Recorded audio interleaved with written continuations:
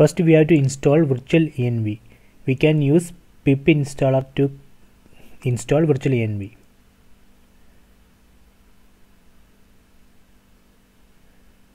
Okay, installation completed. So next I am going to create a virtual environment named venv for Python 3.5.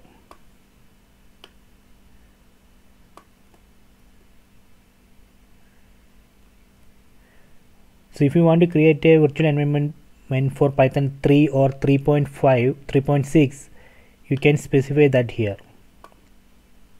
Okay, so let me run this.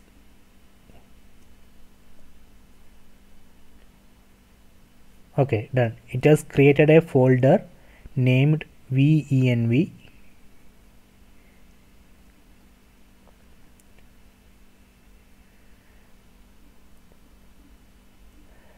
Next I am going to activate the virtual environment which I created. You can use this command, source command, to activate the environment.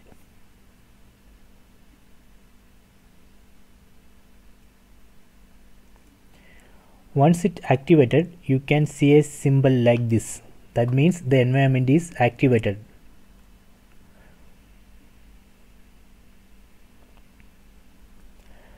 After that, you can use pip command to install any Python package or module in that environment.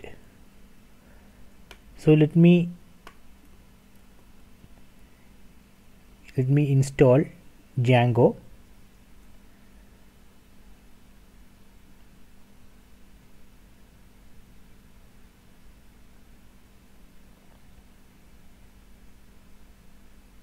Okay, installation completed. Now let me go to Python interactive shell. You can see that when I typed Python, it opened Python 3.5. I will show you why it's opened Python 3.5. You can see that I already activated the environment. In this environment, you can see inside this bin directory, you can see that it's mapped Python to Python 3.5. So that is why by default it's opening Python 3.5. Okay, so let me go to Python interactive shell, then try to import Django. Okay, it's working. Let me check from where it's imported Django. Let me check the location of the module. You can use this file _file. So you can see that it's imported from the virtual environment which I created.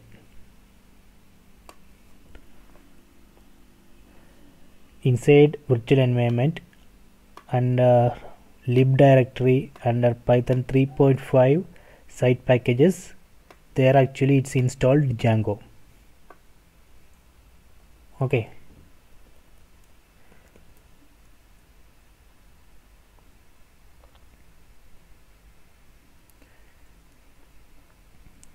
so this way we can create virtual environment for Python 3 and above and install